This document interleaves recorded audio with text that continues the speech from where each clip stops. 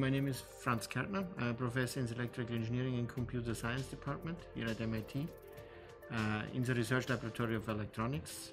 We are specifically in the group for optics and quantum electronics, and we work on femtosecond laser technology. My current research and interests are due to the unique capabilities you have with femtosecond lasers. One is to generate a very periodic pulse train in time, and therefore can use those pulse trains to sample electronic signals at much higher speed than you can do with current electronic systems. We create very short pulses of light in time, and today the limit of how short you can generate it are at femtosecond and attosecond timescales. So this is only a millionth of a billionth or a billionth of a second. And for us especially is, can we use these inherent qualities of optical sources to do, for example, signal processing much better when it is combined with this integrated optics and conventional electronics. Well, in RLE, so to speak, we have a joint home which supplies us with a basic infrastructure for doing our research. A space, basic administration to handle proposals in a very high quality way so that we can focus on our research.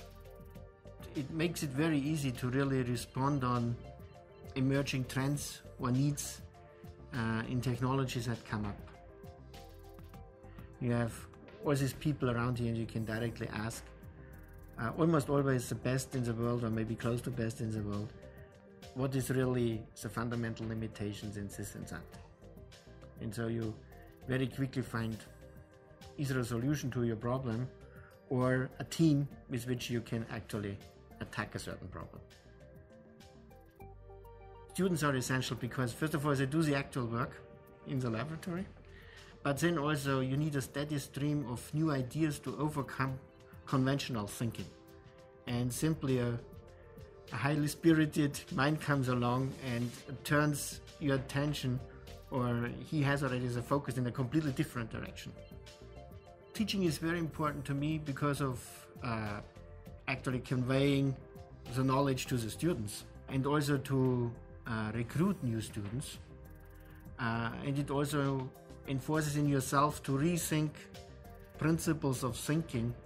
You think over it again and again and try to illuminate it from different angles. And that is very helpful to use sometimes actually old concepts in a new fashion. Of course, in graduate teaching, it's very much different. Very often, what you teach is very much related to more modern research.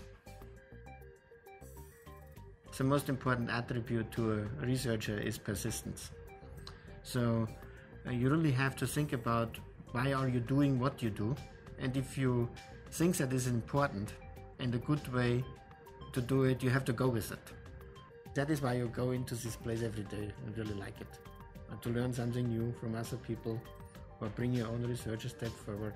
You know you are in a good place and you want to live up to the expectations people have from you. And then I think this all doesn't work without you really love what you are doing. It's really the fun of understanding physics and technology and pushing it forward into a new regime, and maybe also using some of these tools for getting really new understanding in physics.